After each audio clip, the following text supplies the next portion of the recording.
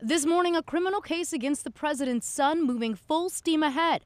Newly tapped special counsel David Weiss revealing prosecutors intend to seek federal charges against Hunter Biden by the end of this month, potentially setting the stage for a trial in the midst of his father's re-election bid.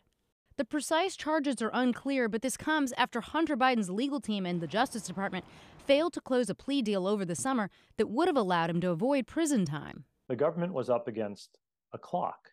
It had to charge within a certain amount of time.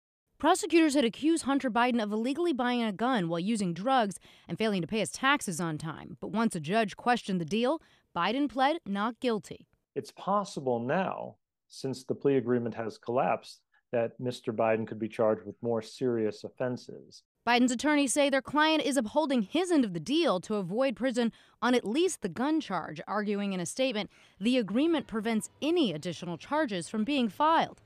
If two parties make an agreement and sign the agreement and submit the agreement and in open court say they have an agreement, then they have an agreement. The president has tried to distance himself from the criminal allegations against Hunter, but has also defended his son when asked. My son's done nothing wrong. Republicans on Capitol Hill, meanwhile, underwhelmed by news of an indictment.